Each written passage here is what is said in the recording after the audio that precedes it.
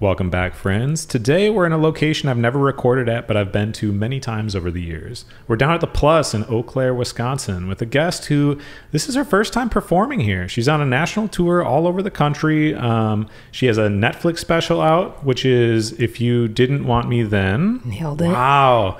And an HBO special called Girl Daddy. Welcome to the show, comedian Beth Stelling. Thank you so much for having me, Chris. Oh my God, thanks for being here. Yeah. This is pretty cool. So you said you were in Eau Claire briefly with friends or something years ago, right? But that was your only time here? Yeah. We were here, I'm trying to think, it was just before Christmas because I remember we were staying and the neighbor dropped off some cookies in the shape of reindeer. Sick. And yes. We were working on a little comedy short film thing with some friends that I had known in Chicago. Yeah, because your background's in theater originally, so yeah. You do a lot of things outside of stand-up, right? Yeah, I don't technically call myself a theater kid because I never took it super serious as a kid. I think, like my mom wasn't a stage mom, for example. Yeah, okay. But she was always very encouraging because she's a pianist. So it was like, cool. She was always supportive of my theatrical endeavors. Sure. Did she push you to play piano or any instrument? She never pushed. She was a Yamaha teacher, which was, did you ever know of that? Basically, I guess it was, obviously it's the name on some of the keyboards, but it was also the name of like the course that you would go take. So she was a Yamaha teacher under this woman that we all took from named Mrs. Vallow, who was like a beloved teacher of me and my sisters. But it never really stuck with me. I was maybe a little too antsy or something to sit still and learn. I didn't practice as much as I should have. I didn't necessarily, there were several things I didn't follow in my older sister's footsteps, and piano and ballet were two of those things. I feel like that translates to how many different things you do now. Like you bop around and do a lot of projects. So for the people, what all do you currently do besides stand-up? Because it's a bunch. Okay. Yes, I like to consider myself a real Renaissance gal. Right now, I am touring stand-up, as you mentioned. I'm writing some potential television, I guess we can call it. There's just so many varying degrees of, I guess, of everything, of course. But in television writing, I'm in the development process. Sure. I'm doing a podcast with my best friend Mo Welch. It's called Sweethearts. I play field hockey. Instagram is sweet.hearts. I know. I think that's whatever we got. Yeah. But go to your profile, Beth it's Stelling, in my profile. and then it's in there. Yeah, so people can find it. Yeah.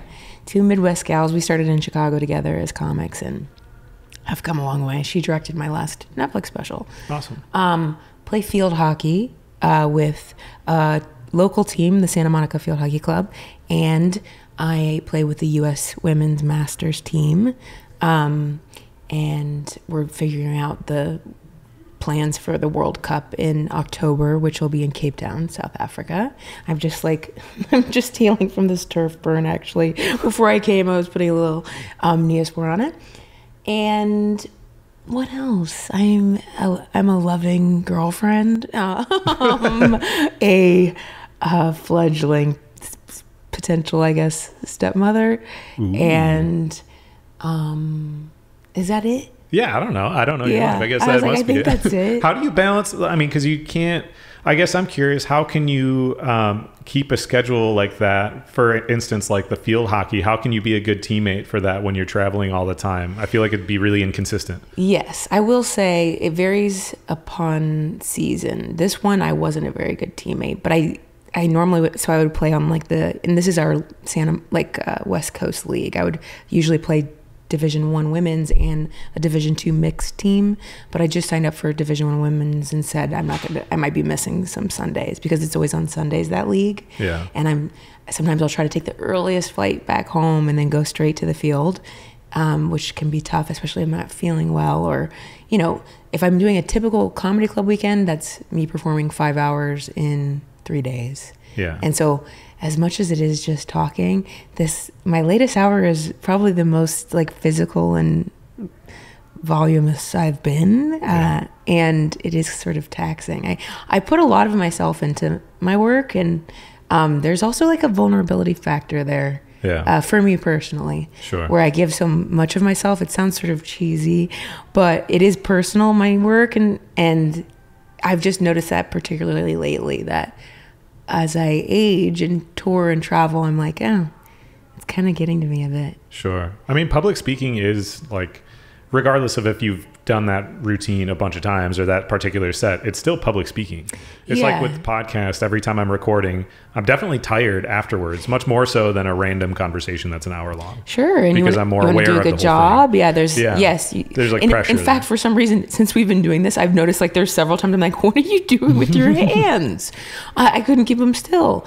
But yes, and I will say that translates even to, I remember my first TV writing job, which I was so excited to have. I wasn't sure how I was ever going to break into TV writing, if ever.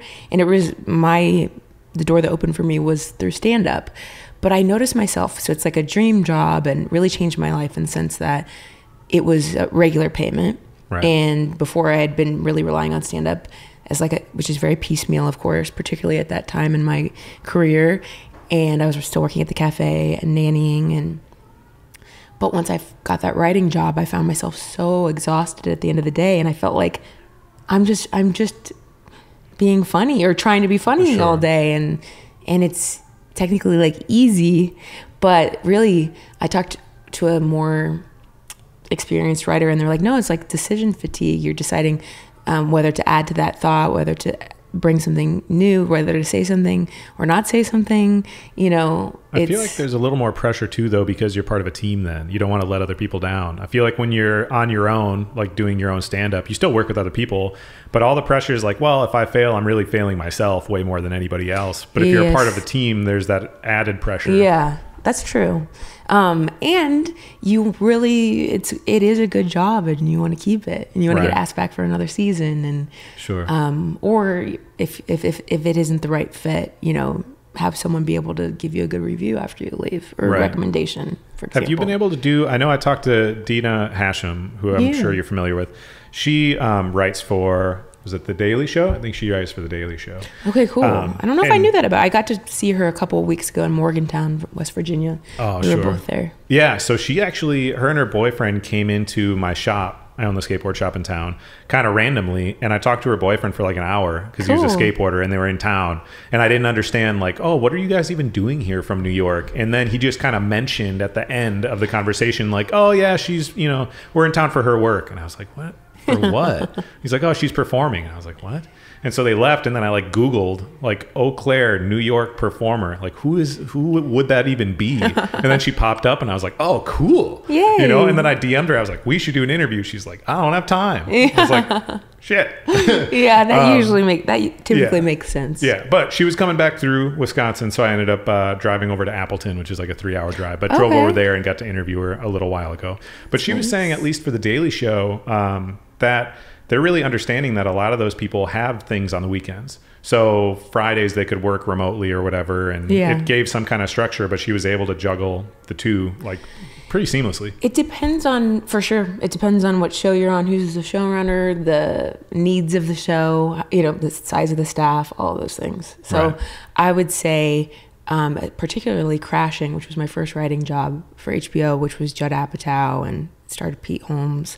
Because it was about stand-up, they allowed and even somewhat encouraged me to keep my tour schedule because it would feed into the stories of the show. Sure.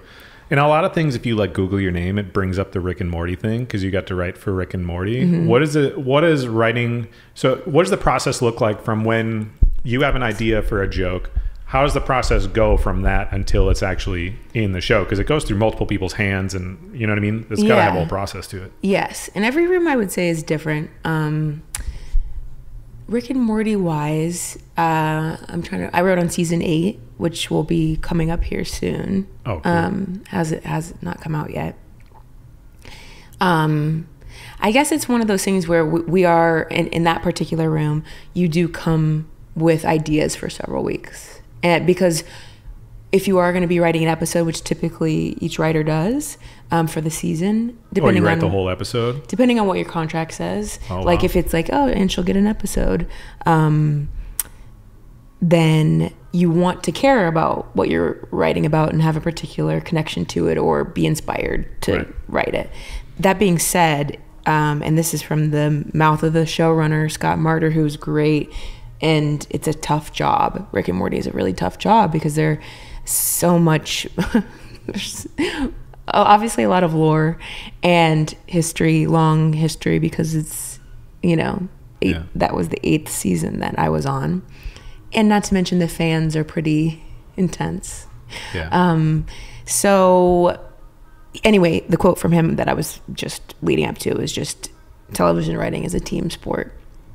And I find that to be very true. Everybody's a part of the episode. Everybody, especially at Rick and Morty, was really helpful to me because I was coming in late. Now, obviously, I'm a very type A comedian, so I watched every single episode before I started. I made a Excel sheet with everything so I would remember what happened, color coordinated it, because I don't want to be the person that comes in and pitches stuff that's already happened. Sure. And I want to do a good job.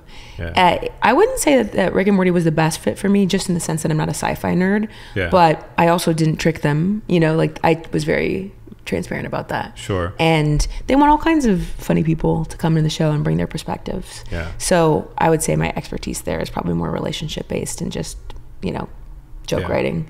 Yeah, I guess I didn't realize that for a lot of those shows that each individual episode was a different writer.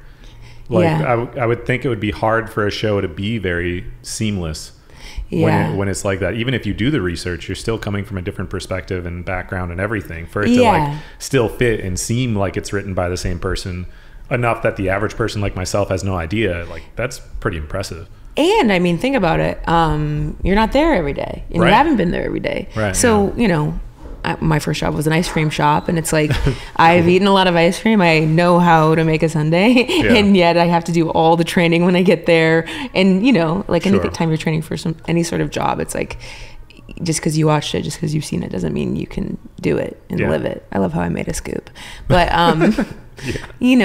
so there was totally a learning curve. I remember I had a list going of things I needed to watch that everyone kept referencing in the room. I mean, and it grew so long, I could have never watched everything. Yeah. But I wasn't a Trekkie, and it's not that everyone there is, but I just wasn't. And so there's no way for me to catch up in that way. Sure. It's almost, to me, I guess if I could compare it to anything, it would be I don't speak Spanish, and it's like I'm being hired on a Spanish speaking show. Oh yeah. So I can pitch on things, I can give ideas and stuff, but I can't write a sentence in Spanish that makes sense, Right, yeah, because you only know the surface to a certain degree, not necessarily everything to do with it. So very positive experience for me, still friends with everybody, but it wasn't exactly I would say perfect fit, but I cared and I worked hard and I wanted to be there. How are we going to know which episode it is? It'll have my name on it. Oh, it will? Yeah. You don't know what number it is or anything yet? I will say, again, every writer's room is different, but at Rick and Morty, things change a lot.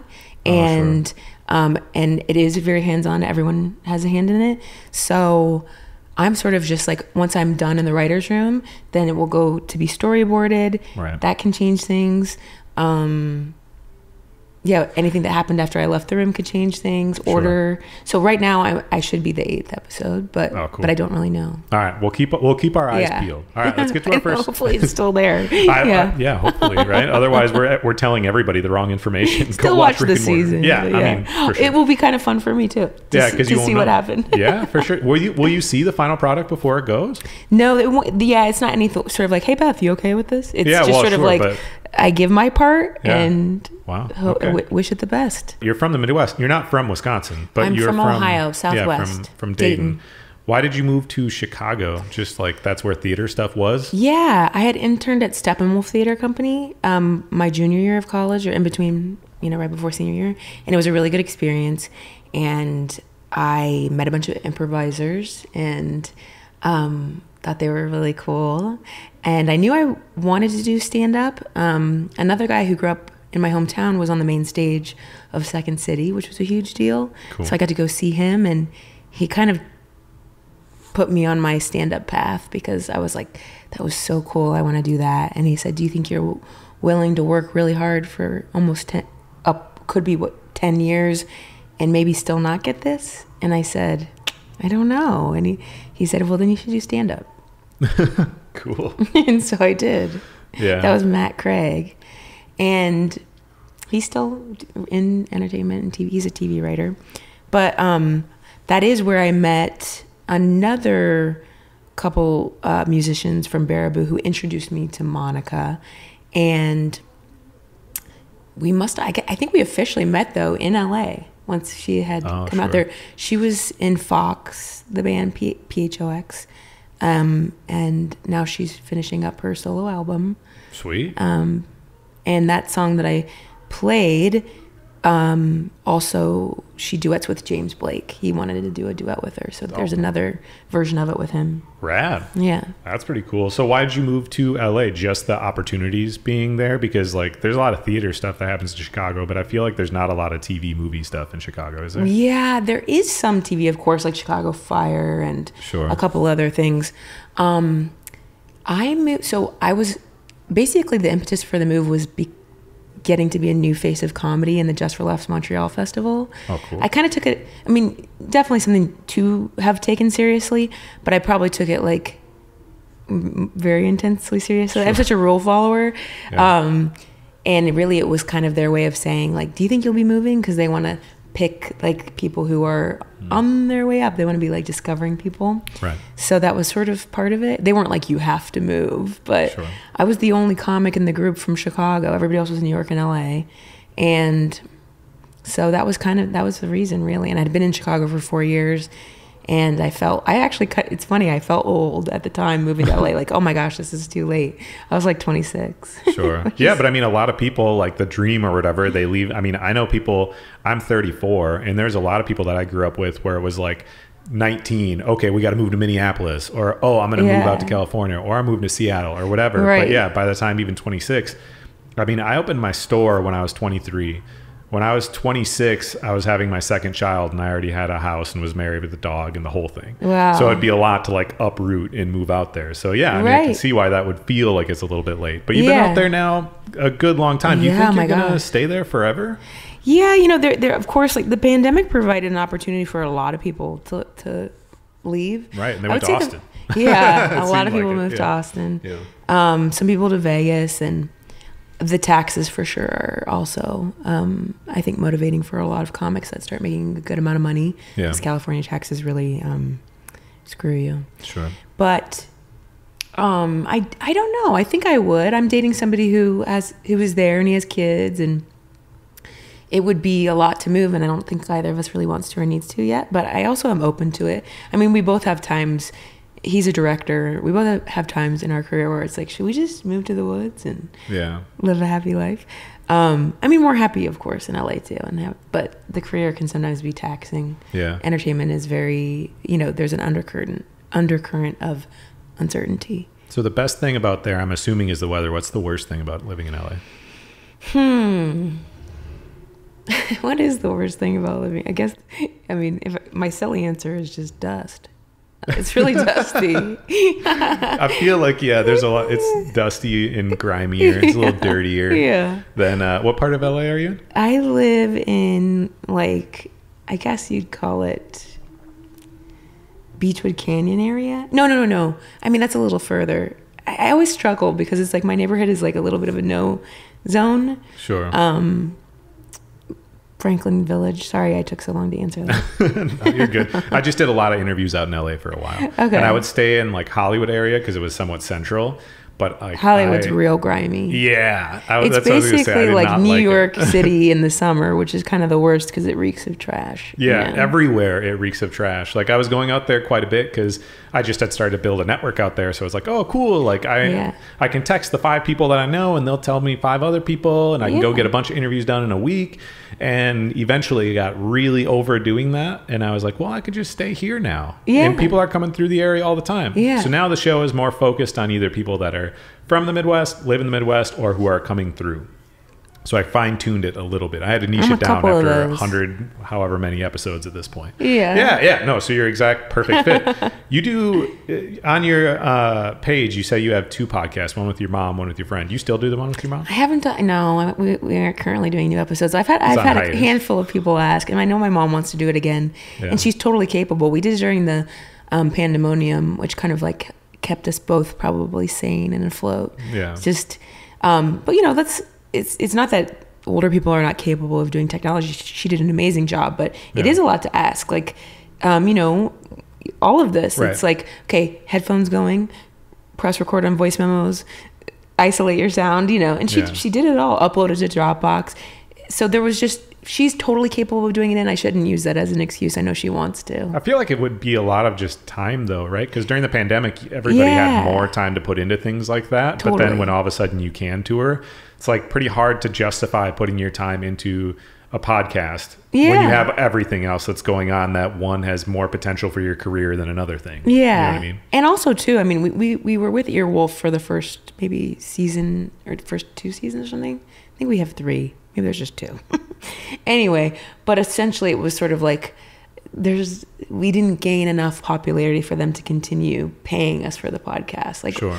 And so that was also kind of part of it. That was like a little sad, where my mom was like, "We're canceled," you know, and I was like, "Yeah, we got canceled." But of course, the people who found us loved it, and I've had a couple people after shows like, "Are you going to do any more of those?" Yeah, sure. But I'm really proud of what we did. Yeah. It was interesting. It was initially just supposed to be me and my mom calling my friends' moms, who have kids that are in entertainment or comedians, right? And That's learning an awesome about them. Premise. Thanks. Yeah. Yeah, I didn't want to bother my friends, basically. Sure. Yeah. And it's a cool way to hear about those people. Totally. But I will say we did kind of devolve into learning more about the moms, which is special too. Yeah. But you know, we would kind of get off on a tangent. Yeah. And my mom and I are Midwestern too, and we'd want to give that person their time to get to know them and stuff like that. But we have lots of episodes I'm proud of, and also some of the moms are no longer with us, and it's kind of like a beautiful little diary entry.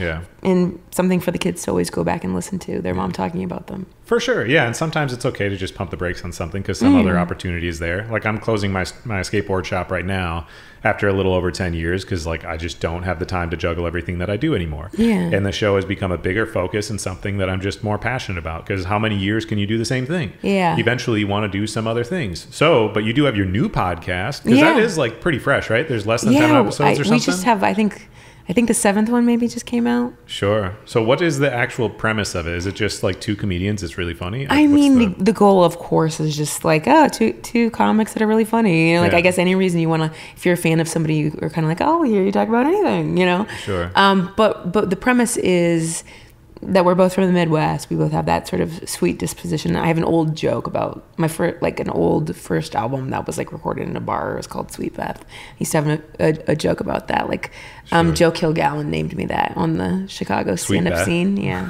Cool. And, but it's also like, I love sweets and candy, and so does Mo. So usually we try a new candy each week and review it, or something sweet. Sure. So that's sort of like the hook. Or we talk about anything involving sweet and hearts. How do you do it when you're traveling? Do you do a lot of remote, or do we you just haven't like done any remote? Up? We've been stacking. Oh, cool. And I will say the next 2 I'm scared to even listen to because I was so tired. Oh. I was like, I don't think I'm funny, and I don't know what we talked about. Even this last one was so funny. We really devolved into something a little more sordid than the Sweethearts podcast was established to do. But yeah, whatever. It's There's a lot of improv, though, right? Yeah. Like that's kind of because when I interviewed Sam Talent, I was like trying to listen to podcasts he had been on, and I'm not from the comedy background at all. Mm-hmm. I never understood. I was like, why are so many comedians doing podcasts about nothing? Like, I don't get it at all. And then I was listening to ones, which for me was a little frustrating because I'm like, I want to know your story, dude. Like that's why I'm listening. You kind of wanted to have an official, right? I wanted information. That was like why I was listening to it. I can understand that. Feeling. Yeah. Well, I mean, depending on what you're trying to get from it, right? Well, and then after that, and talking to him, it was like, oh, this is because this is its own comedy thing. It's improv comedy, and that's why people are listening. And to me, that just never clicked. Like I didn't understand that was a thing. I think there's so many ways to podcast, obviously. Yeah, of course. You know, and that's great. Yeah.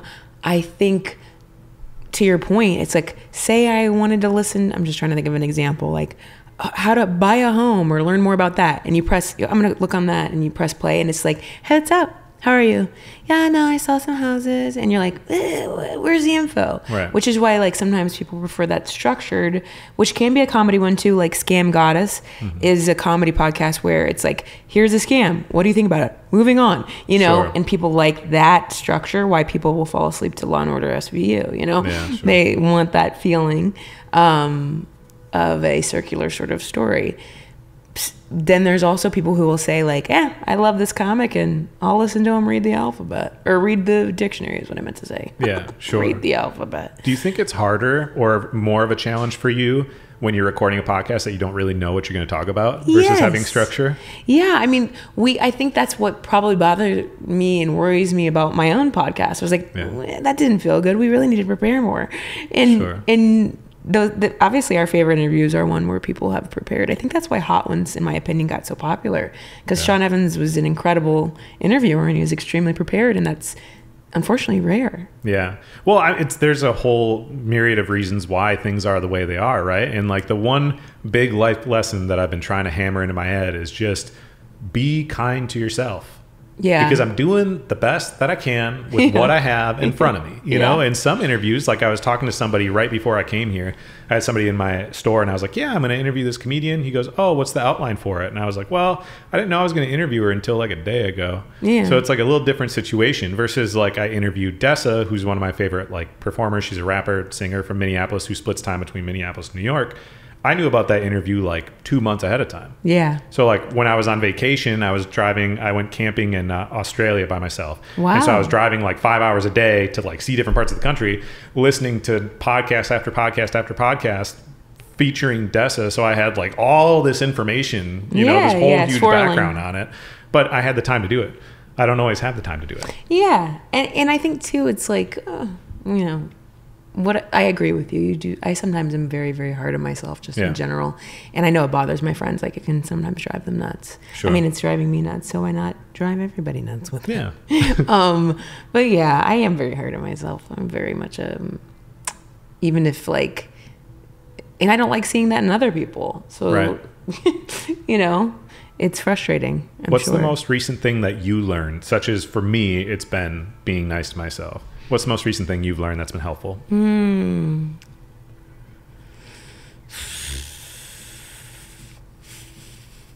I'm trying to think of one that's like really been applicable. That as much as you can try to, this is like kind of two-part. The mind is a garden. You have to weed it. You're not just like healed from past difficulties and bad experiences. They can still crop up. And I also think too, my association with certain things and behaviors doesn't mean it's the same in every person. So I would just say of my past relationships, I really was trying to do a good job of not carrying things over into the new one. That would be the goal, is to take each one as a different human being and start. But I think when other things are at play, like, you know, tied to when things are tied to other bad experiences, it's hard not to bring that in. Yeah. Well, and you're supposed to learn from past experiences too, right? So then you have to look at what happened and then use those experiences to help you make decisions in the future. But where's that line, exactly, you know, of what things should you carry over and what things shouldn't you? And it's always kind of a blurred thing, right? Because everything's a spectrum. Yeah. So you don't want to take any bias necessarily, but you don't want to be completely blind to a red flag that you're aware of is a red flag. Totally. What kind of music do you generally listen to? Just like a mixture of everything? Yeah, I know. I guess it is kind of a mixture of everything. I've so far played, well, you heard it, one of my friends. So I actually do genuinely like a lot of my musician friends' music, which is a good thing. Yeah. Because that would be awkward. I guess I'm trying to think about if I was a fan first or not. Either way. Yeah. Talented, and I love them. Would you ever go on tour with a band? Because I mean Monica and I have. Oh, okay. We've done maybe. I guess it's just been on the road for like 2 shows together. We did Madison, Wisconsin, and Burr Oak, and I forget where the other one was. Sure. So you're on a tour. Iowa? How many cities are on this tour, and how long is the tour right now? Are you right in the middle of it or at the end of it? This is the end of this little chunk, but I'll pick back up in September. Okay. So, and I don't know if I'll change the tour name or whatever. It's always, I will say, because to me it sounds a little, I don't know what it sounds to be like, well, I'm always on tour. But it does feel like that. Like, yeah. It seems like a new thing for me to be having a tour name. And I think that's in the social media era, because I was touring before you really needed to worry about that as much. And I'd never had a tour name, really. Sure. I mean, I guess maybe I did. I'm trying to think. It just seems like But you fly in and out in general a lot. Are you driving this time, like a tour driving around the country? This little leg I did drive, but I'm going to head back home tomorrow for like 2 days and then come back to Chicago on Thursday or Wednesday. But well, then like what's the difference between a tour and just having a bunch of dates if you're flying, right? I know. That's kind of what I feel like. I've just, anyway. But this one I'm trying to think was maybe 10 or so cities or something. Sure. I'm trying to imagine the poster in my head. But, and then sometimes you add one and then the poster's already pinned and you're like, I don't know. How did this one in Eau Claire come to be? I mean, honestly, my agent just brought it to me and said, do you want to tack this on to your Minneapolis show? And I said, sure. Yeah, because it's random Sunday. You're like, why not? Cool. I'll come. Yeah, I'm sure it was Cullen who got a hold of your manager. Cullen is a genius and the hardest working person I've probably ever met. He started like the comedy scene here in Eau Claire, Clearwater comedy. Man, I don't even know, 7-8 years ago. And he's just like the biggest fan of stand-up I've ever met. And he is a stand-up comedian as well. But he's just like the biggest fan of stand-up ever. And will bring in... It's just like over the years, he has brought in people knowing like, well, I'm going to lose money on this show because this person's too big for this. But it's okay because I want to see them personally. And it's like, oh my God, dude. But because of doing that and building it over time, like we have something really special here in Eau Claire. Eau Claire is not a big enough city to have the like consistent big names in comedy coming through here all the time. To like the Plus is a tiny little venue. Yeah. I feel like we need a place that seats 3 times as many people and it would still probably sell out. Yeah, that would be rad. But it's all just because, mostly anyways, because of Cullen. It's like one person can totally change everything like that. That's yeah, I 100% agree. You just need someone to be like passionate about it and care. Totally. And so is this material that you're going to perform tonight, is a lot of it stuff from your Netflix special, or are you working on something new? None of it is from the Netflix special. Oh, cool. Yeah. So it's all new since that came out. And I was actually toying with the order that I was going to do tonight, maybe, which is interesting. Like I'm going to flip the end for the beginning and see how it goes. Oh, cool. I don't know. Yeah. I'm still like, I go in and out of like, this is set, this is rock solid and tight.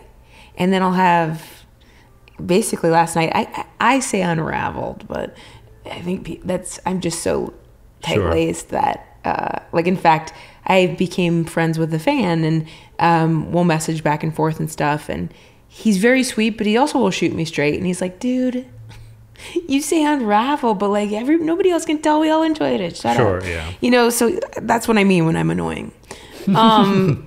So anywho, I guess my point being, I felt like it was like really honed and humming along. Yeah. And then that would have been the 4th and 5th show last night, Saturday of the weekend. And I just started like expanding and riffing and letting space. And to me, I think that's what that feeling is, where I go, it's not like, oh God, I'm bombing. It's like, that's not funny enough. Shut up, bitch. It's like it's like the mean person in my head. That's like, this isn't quick enough. This isn't good enough. Yeah. So it's like a tug of war with, let's keep growing this material and explore this era and lock it in. Sure. How long is it from like when you start working on this, you're going to perform it however many times before you decide it's ready to be recorded? How long does that process take from when you have it first done until it's actually done? Yeah, I would say it varies every time, varies on the opportunity ahead of you. Yeah. Or the opportunity you make for yourself. Sure. I felt my last hour was rushed, but it was all set. That's the Netflix one? Yeah, it was all set in motion, and so I just had to do it. Like, this is it. There you go. That's it. Sure. But people loved it, obviously. Yeah, and I'm grateful for that, and it just goes to show again that sometimes my mind is poisonous. Sure. But the one before that, Girl Daddy, I mean, I was very, very meticulous with. That was like ready and not overworked at all, like cooked. Yeah. And so this one, I'm in the balance again. I'm sort of like, I filmed it at Netflix as a joke festival, like my boyfriend and his team did. So we would have proof of concept, like it is ready to go. And my agents and managers were very like, oh, it's awesome, great new hour. They were very pleased with it, which is nice to have that good feedback. So that's why I think what I just mentioned was like, okay, it's ready to go. And then when I started like, I don't want to say pulling threads, but like letting myself go down a couple paths, it didn't shake my confidence in that I could still put something down. It was just sort of like, I don't know, should you keep playing or, like it's just the ebb and flow of all of this. Yeah. And like I said, I might just put the end of the beginning tonight and see how that goes. Yeah. And it's not a self-destructive choice. It's, I don't know, it's just exploration. Yeah. Well, if you have all these shows lined up anyways, it's like, well, what are you using that time for? Right. What's the point? To run it exactly as it is if I don't have a film date or to see what happens. Yeah. I still want to put on a good show, and I always hold myself to a high standard. Yeah. But I mean, you're talking about the difference between something being 97% done versus 100% done, right? You're like tweaking small things where the average audience isn't necessarily going to know they're going to be laughing regardless, having a great time. It's more just for yourself of this is trying to fine tune it to exactly the way that I want. And it's the same way with like art, any art. Yeah. You know what I mean? Because like I paint a lot of murals and stuff. That's the other part of my career. Cool. And I'll get to a point where I'm like, fixing this line over and over and over and over again. Like I just keep going back. This color needs to be perfectly solid, and it's like nobody else will notice it. Yeah, and I think that was part of it too, because I usually don't like to hit a city again if I don't have a full new hour. But I was actually in Minneapolis in October for the festival, which was just 2 shows, and not everybody can like. There's so many factors. Yeah. Not everybody can make that, and not everybody saw it. It was probably marginally different, but I don't know, depending on what your preference is. Like there are people who came last night disappointed that I didn't tell the raccoon story from my special. And it's like, the majority of people will be disappointed that if I had done something from the special, I think they want to see something new. So I was already in my head too, once I figured that out, that people who came in October, if they're coming again, they're not getting a new hour. Right. But I also find it totally unreasonable for them to expect me to have a new hour 9 months later. I think there's a lot of comedians that like use jokes from way, way past. I don't think everybody comes out with a whole new hour, do they? Like, I don't know. That's a lot of material to like constantly be coming out with that much new stuff. Yeah, I don't know the answer really. It usually takes, I would say, I have at least two years-ish between specials typically. Okay, so we won't expect this next one for another year and a half at least. Well, even if I did want to put it somewhere, like most places, I mean, there's always going to be exceptions to the rule, but most places right now are like, we're booked through 2025. Yeah. So even if I sold it to them, it would be like coming out in 26. Sure. So that's what happened. So before you record it, do you already have a home for it, or what's the process for Well, it used to be that way, and I wish it were still like that. Is it just because like Netflix gets so many offers from all these different people kind of a thing, or what? Yeah, I think it's also a convenience thing. I think they're doing DoorDash instead of cooking at home. Yeah. And they used to cook at home a lot. Sure. And very extensive, elaborate meals. I feel like maybe part of that would be just the fact that it's a lot easier to self-produce than it used to be. Technology being easier to get a hold of. It looks better without having a whole huge team. You know what I mean? Like even recording just a podcast like this, you don't have to have that much equipment for it to look pretty professional. Yeah, and there are, of course, like standards and stuff that I actually don't even fully understand. Yeah. What you need to shoot in for it to be streamable on one of those platforms like Netflix or Amazon or Hulu. And obviously the people making it do, but back in the day, it would be like, here's your offer for your HBO special. Like I was given my offer and then I showed up and I did my job and I don't own it and it is what it is. Then this Netflix special, I just took it into my own hands and was like, I'm ready. And it kind of came up very fast. A lot was going on in my life. I was writing on Rick and Morty at the time, and that's why I kind of felt like, oh gosh, I'm doing both jobs and I could be doing them both better.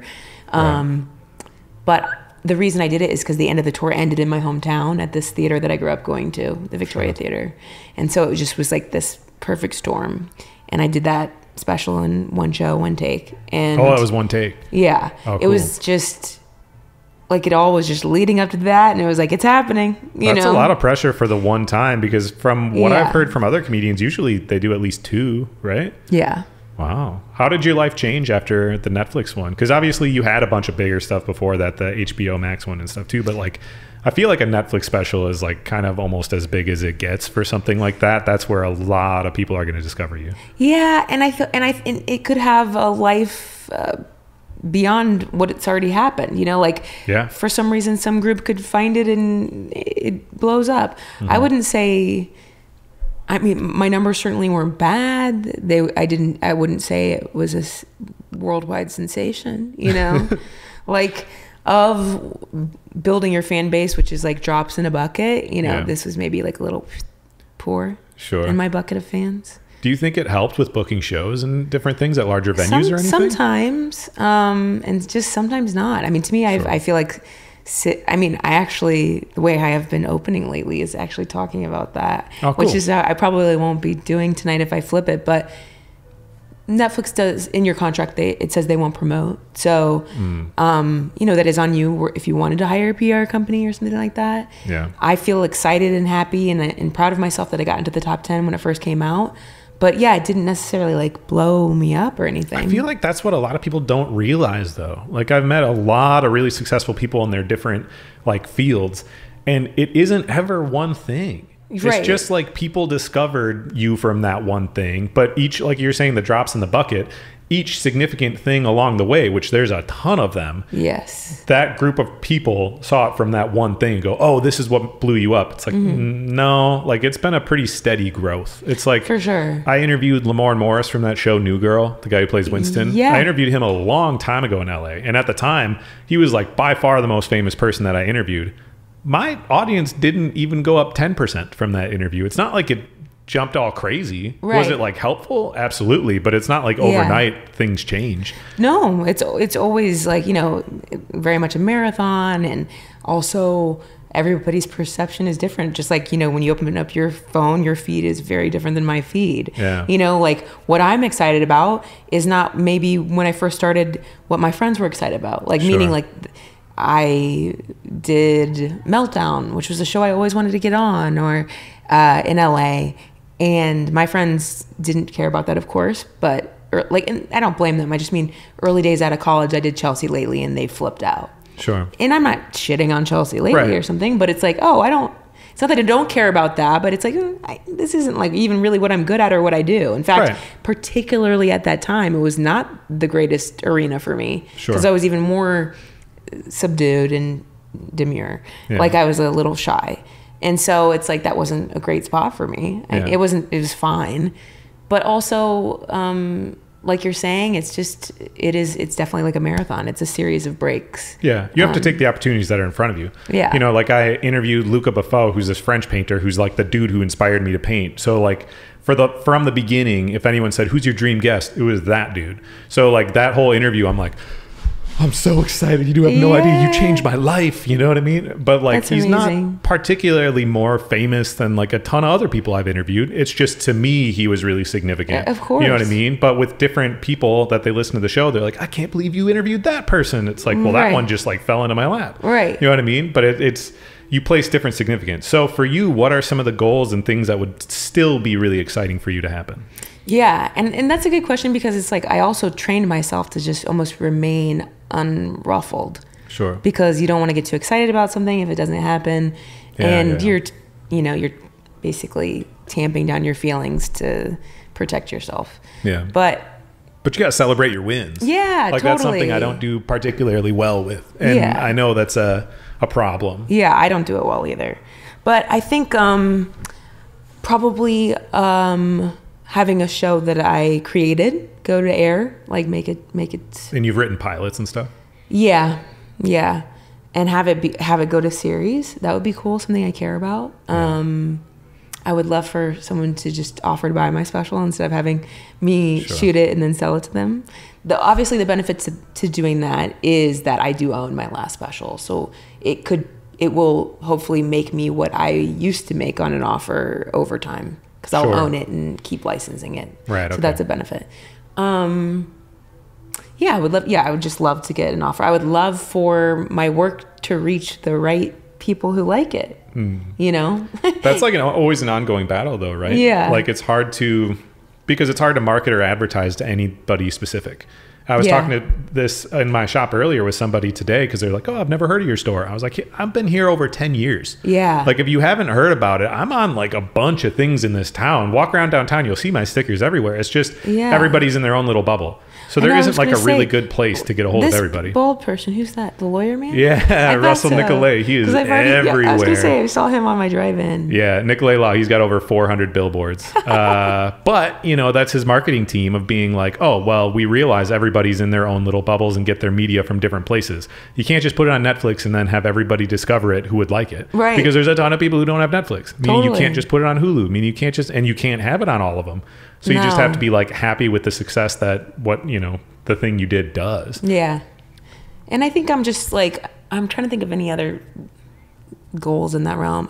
I've been toying in my brain lately with writing a book. I just think sometimes I wonder if we all need to master all forms of, if you want to put that in entertainment. Yeah, sure. Yeah, I've thought about that, if I would enjoy that, or if my would it be work like a would novel? Translate. No, it would be more, I guess you could call it a memoir, you know? Sure, yeah. Okay. Because my stand-up is so personal anyway, it would be sort of like an offshoot of that, I think. Yeah, but I think doing anything like that just helps you with the other things that you do anyways. Yeah, right? Because it possible. pushes you to like think in different ways and to challenge yourself and grow. And anything that you do eventually gets old, right? If you're only doing stand-up all the time, you're going to lose a lot of the joy for it because that's all you're doing. And you fine-tune something and you got it and it just gets boring. Everything is boring. You got to always be changing up. Okay, I always ask this question at the end of every episode because I know we're coming towards the time of your show. We still got a little bit of time. Okay. You're not going to jump right on stage. Mm-hmm. But I always ask this on every episode because I think when you do something that you're passionate about for a living, you get to have really unique experiences. Can you share a story of a unique experience that happened to you that you're really grateful for, but it only happened because you pursued comedy? And not just I've traveled all over. Right. Specific story. That only happened because I was a comedian. Mm-hmm. Wow.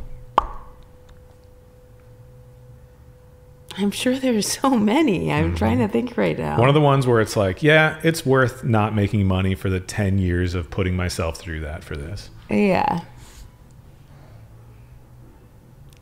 I'm trying to think of, I'm telling you, like, I guess this is a good example of how many times I've had to, I'm like trying to think of in my head, the timeline of like my career where I've had like a spike in my heart rate, Sure, you know, like, oh, that was a moment where I was like, damn, I can't believe I'm here. Yeah. And I feel like you get desensitized to them a little bit. That's why I'm saying is like, you got to always remember to actually celebrate them. Because I have moments where it's like that thing happened and that was awesome. And I don't know why I didn't like really relish that moment enough. Like I interviewed my all-time favorite music artist, like #1 streamed artist on Spotify for me is this rapper, Sunreal. He's from Vancouver. Mm-hmm. And I'd follow his career forever. And then he finally was going on a tour through the US and St. Paul was listed, reached out, contacted him like, oh my God, and he actually was like, yeah, I'm down, whatever. Okay. Got to interview him. And then I remember when I was watching the show, cause he invited me to hang out the whole rest of the night. And I was staring like right at the stage because I'm behind security. And I remember like setting my beer on the stage, watching it and like letting it set in. Like I'm hanging out with my favorite music artist in the world right now. And I'm like making money doing this. This is fucking incredible. I got to enjoy this evening. And then I enjoy the shit out of that evening and I'll remember it forever. Yeah. I mean, I guess in that same realm, it would probably be like Bonnaroo. I mean, that's not even actually that's a funny answer for me because like I'm not like a camping gal that I don't know what that enjoys dust. It's like it's a music festival that used to happen. Like I guess it was near Murfreesboro, Tennessee. Yeah. But it was just a bunch of comics. You're like in the middle of the field. Most people are camping. They actually put us up in a hotel and would shuttle us in. Sure. But it was like Red Rocks kind of a thing? It's like an open field in Tennessee. Cool. But yeah, I was probably watching Eddie Vedder play. Sure. And I agreed to take a little bit of mushrooms from a comic, which is again, very unlike me, but because I'm just so buttoned up and like to be in control. Yeah. But yeah, just a little sparkly around Eddie Vedder. Yeah. And it was just like, I'm glad I'm doing this. I get to do it on my own. And yeah. And you got to perform there? Yeah, there was a comedy tent. Wow. I'm trying to think about the comics that year. it was called Goddamn Comedy Jam was one of the events that I performed on. That's a great name. And I did, I sang Britney Spears One More Time, which was a very fun experience. Like karaoke? Like a live band, and I sang it. Oh, really? Mm-hmm. I guess I didn't realize you were a singer. Fantastic. Yeah, and I did, probably one of the penultimate moments was me doing the splits on stage. I think Josh Adam Myers, the host, will always remember that. Is there a video of this somewhere we can watch? There probably is, yeah. Okay. I don't know if it's online, but Aparna Nancherla was there. I think that was a Pete Davidson year. Judd Apatow was there. Yeah, I mean, to be honest with you, the answer is like usually meeting so many cool comedians. Like I can't believe I get to be around these people that I watched on TV as a kid. Yeah, and I feel like people always have that saying of don't meet your heroes, but overwhelmingly I've had positive experiences with people that I like looked up to or was excited to meet. I really have not had very many bad experiences at all. And mine are so like, I usually give that person the benefit of the doubt. When I have had a bad experience or whatever you want to call bad, like I just go, I would have liked that to be better and them to be better, but like, are they a criminal for that? No. Yeah. Well, and I mean, it's taxing to be on the road. It's taxing to be in front of a lot of people. If you catch somebody at the wrong moment, there's many reasons why they're not their perfect self. There's been plenty of times where I've ran into somebody at a grocery store and I'm just like, I'm going somewhere right this moment. I know I haven't seen you in a while. Sorry, and I'm like, I probably came across not as great as I would have. I can think of it. Yes. I have those moments I replay in my head and still feel bad about. Yeah. Cause it's a mix of like, it was like, this girl I went to high school with at Christmas time at the airport, Jackie Shem, she's like coming towards me like, Beth, like this. And I was like, I'm in a rush. And I gave her a hug. And it was like two things. One, I feel bad about that moment. And two, like I go, oh, you're not the main character. She probably doesn't care. You know what I mean? That is something that I've like really had to realize is people do not think about you the vast majority of the time. Like you're not at the front of their mind, maybe for that very brief moment, but that's it. Okay. You have to get ready for, well, I mean, you're already really set. I gotta pee. Yeah. Well, good thing there's a bathroom right here in the green room. Goodness. Let's tell everybody one more time where they can find everything. Your Instagram's the main thing to find you? Yeah, sure. I try to keep everything on there. Beth Stelling, Stelling. And my website is bethstelling.com and has tour dates on there and info. And are you on the TikToks? Or are you on any of the other platforms? I do have a TikTok, but I'm old. I'm just mostly on Instagram myself. I'm not a TikToker. And then there is the podcast that is new and fresh, and you got to get everyone to hop over there. And listen, we've got 7 episodes out. What is it called? Sweethearts. Sweethearts Pod. Okay, cool. And on Netflix, it's still available, right? It's still available. And what is it called one more time? If you didn't, excuse me, I burped a little bit. Perfect. If you didn't want me then. You're going to want me now. You're Perfect. Gonna want me now. Well, thank you so much for coming on the show. Of course. Thank you for having me. Thank you for joining us for this episode of The Passion Pod. We hope you enjoyed it as much as we did. We'll see you soon.